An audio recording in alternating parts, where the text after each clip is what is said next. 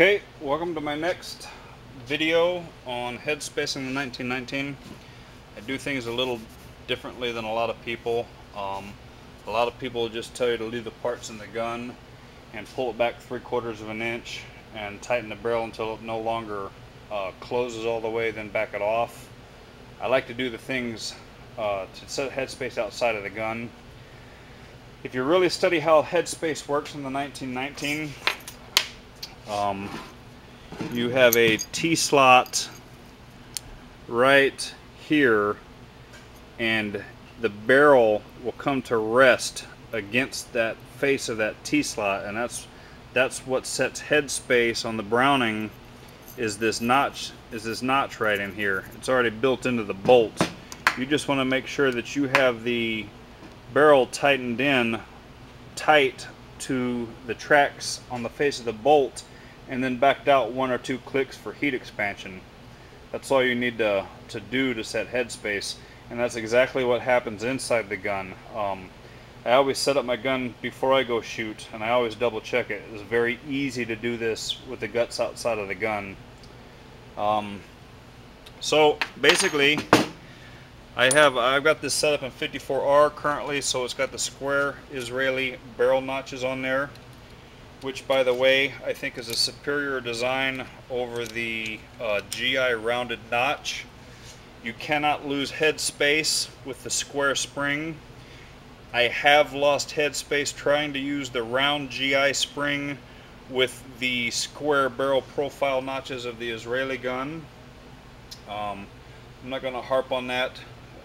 Your decision. If you got a full auto 1919 and you trust it, have at it. I personally don't recommend it. So what we're going to do is we're going to loosen the spring to where it's past the barrel notches right here. It's out of the way so you can freely spin the barrel, and back the barrel out a little bit. The next thing you're going to do is take your completely assembled bolt and you're going to insert it into the tracks of the barrel extension, and you'll notice that you have a breech lock cam right here that moves up and down, and what that does is that cam moves up and it locks into these notches in the bolt. So that breech lock right there goes inside of this notch, and it prevents the bolt from opening until the gun's recoiled sufficiently and bled off all the energy. So the first thing you're going to do is install the bolt all the way into the tracks, and you're going to push up with your fingers on this breech lock cam and hold it tight. Now if you slowly screw the barrel in until it comes to rest, at that point, test it a few times. You don't want to force it just to the point where it stops. Test it 3 or 4, 5, 6 times. You'll know where it's at. At that point, the face of that barrel is touching the face of the tracks and the T-slot of the bolt. That is 0 headspace right there.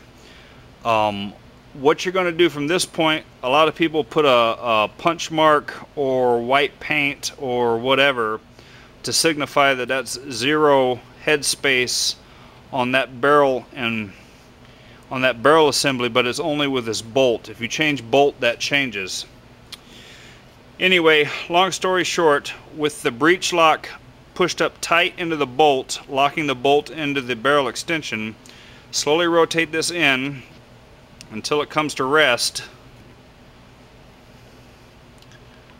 and you'll feel it rest against the face of that bolt. At that point, that's your 0 headspace. You're going to back it out 1 or 2 notches. I prefer 1.